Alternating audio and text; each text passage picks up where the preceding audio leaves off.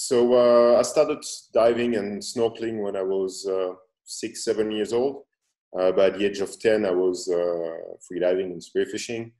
And I could dive with my first shark when I was 13 years old. It was a small black-tip shark in Indonesia. Came across him on the corner of a reef. And I was as surprised as that animal was. And somehow he was even more scared than I was. And then my mind started to think about these encounters. And that in fact sharks are not dangerous animals. They're just curious. And as any wild animal, you have to treat them with respect. And throughout the years, I was diving more and more often with more and more species of sharks. And then I could dive with my first bigger shark, and my first tiger shark like 20 years ago. And then so on. In 2007, I started freedive with great white sharks. And but the Mako shark came a bit later, because in fact it's a very difficult shark to observe, because his realm is offshore in the open ocean. So it's not places where we dive often, and also it's blue desert, so you never know where to look for these sharks. And when I moved to the Azores in 2012, I was starting to spend more and more time in the offshore water of the northern Atlantic. And then, of course, I started to encounter Mako sharks. And of course, it's a very rare encounter, but they're absolutely amazing animals. And the first time you see a Mako shark, you see it's a very, very different animal than the other sharks.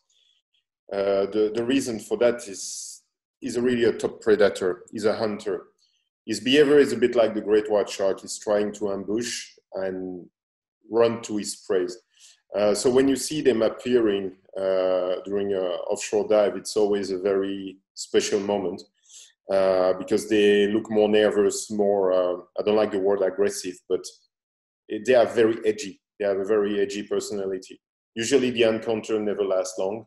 They stay a few seconds, at the most a few minutes. And when the curiosity is satisfied, they're gone like they arrived. They appeared and disappear from nowhere. So very interesting animal. And of course, the nature of his habitat and his behavior makes him very vulnerable. Very vulnerable to the longliners because even though he was not a real target before, he became a target from the fisheries when the saltfish fisheries and the tuna fisheries declined, because that's how all the blue sharks and Mako shark gets fished. Basically, it's because the fisheries is targeting other species. It was a bycatch, but now it's like the main animal. An interesting story this year with the COVID. The longliners were not active around the Azores from March to June. And I don't know if it's a coincidence or not, but this summer we had a lot of sharks, more than usual. We got back to the level of shark we had during a dive like almost 10 years ago. And we saw a lot of Mako sharks this year. So I don't know if it's a coincidence because of the reduction of the fisheries pressure. But we had a very good year for sharks. And since a month now, the Spanish longliners are back. We see them on a weekly basis, 2 or 3 boats offloading sharks here in Horta. We see a lot of blue sharks and Mako sharks out of the boats to get into containers to be shipped back to the mainland. As most of you know, there's no quota rules on these sharks, so basically what they do is totally legal. So the situation is quite serious in the mid-Atlantic. And for me, the shark problem in the oceans, and particularly in the northern Atlantic, is of course dramatic, but for me it's more the symptom of our way of life, and that's the main problem. we try to solve a problem, all these overfishing and shark fisheries, that's just a symptom of our way of life. So I think if we want to solve these issues, we need to think much forward than what we do at the moment, and solve the problem on a global level and in the way we function as a species and as a human society. I think also amongst people who protect sharks and protect the environment, there's some kind of cognitive dissonance, because, okay, we protect sharks, but we still travel a lot. We protect sharks, but we drive a car.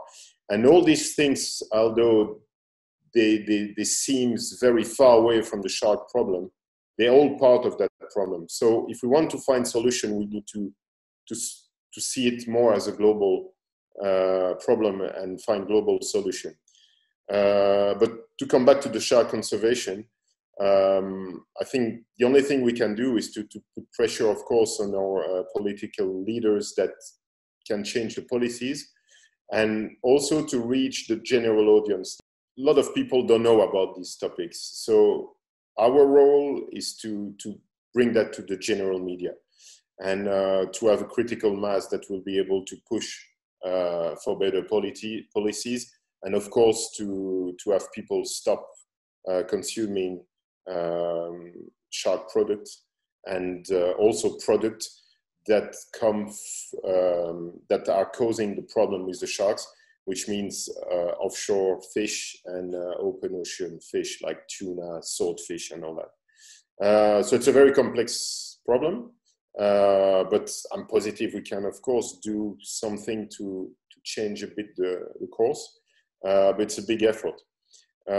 So please talk about that all around your circle of friends and people you know. It's very important.